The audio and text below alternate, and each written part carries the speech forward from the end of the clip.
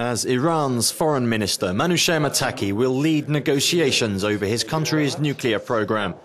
Those discussions with the UN Security Council and Germany, the so-called six-party talks, come amid more conciliatory language emanating from Washington. Euronews asked Mottaki for the Iranian point of view. Manoucher Mottaki, Minister of Foreign Affairs of the Republic of Iran, welcome to Euronews.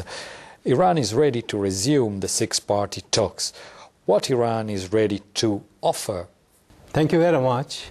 In the name of God, the compassionate, the merciful, Iran is going to up-to-date its previous package, which we have offered last year.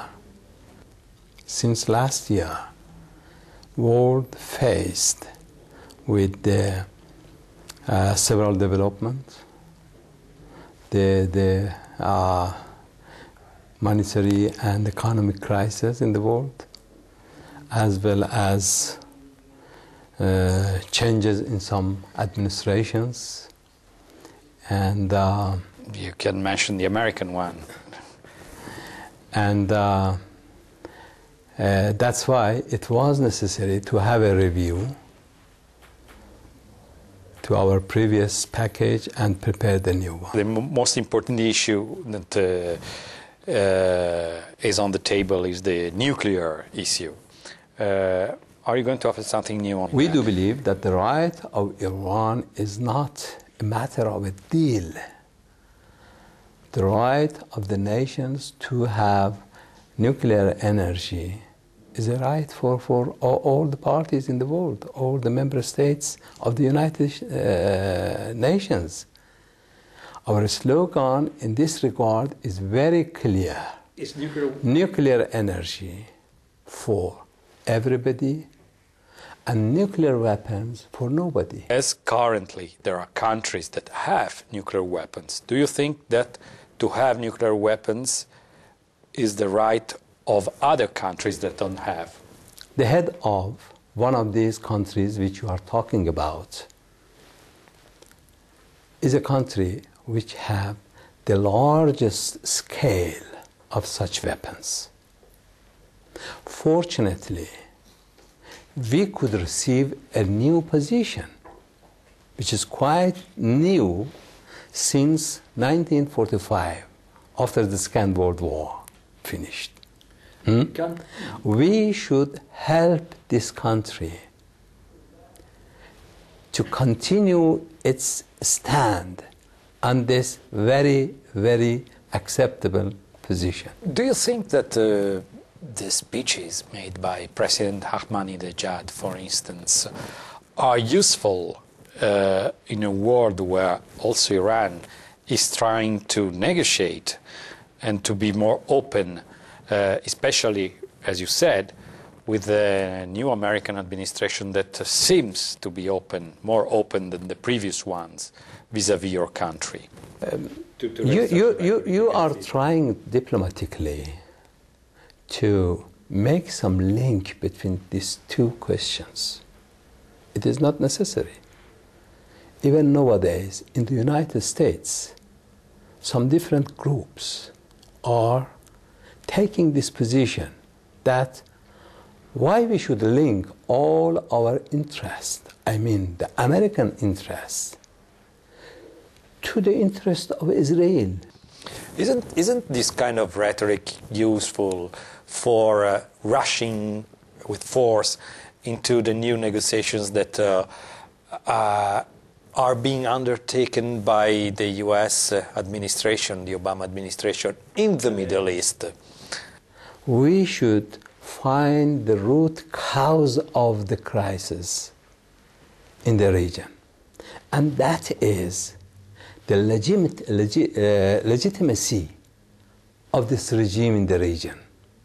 How it is established.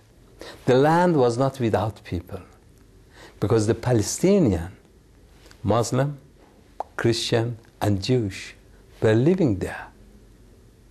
And these people in Europe were not the people without land. They were the citizens of European countries. In different European countries. They were living here. Your talk is simply a sort of racist talk about another country, another population who is living in that region, Israel. What do you think about it? This is the wrong literature from the Durban II meeting. Okay, go ahead. No, it was a question. No. What do you answer to that? Don't you think that your talk is racist as well? Definitely not. Why?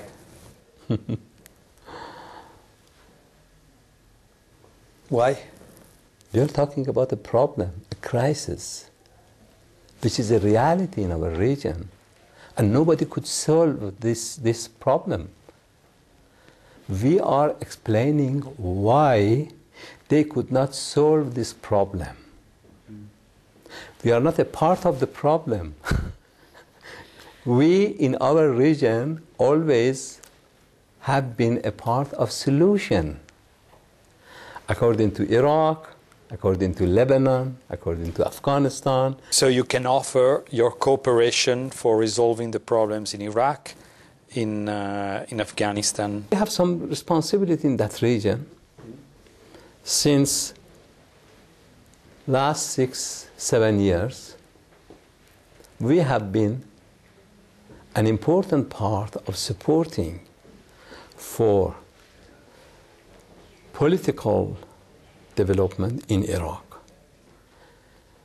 institutionalization of different part of the body of the government in Iraq, parliament and everything. We supported this process. What do you think about the policy of a stick and carrot of the United States? Because on one hand they are ready to negotiate with Iran. On the other hand, Secretary of State Hillary Clinton said that they are preparing, just in case, very tough sanctions against Iran on the nuclear issue again. Policies which have experienced without any result in the past.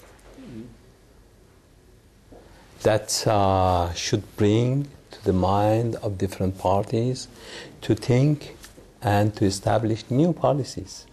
Wouldn't be a problem for Iran an embargo on the petrol coming from the West? If they are ready to decide, then they will see our reaction. Don't worry about that. What kind of reaction? We will consider if they go to decide in such decision. Thank you very much, Minister. I thank you.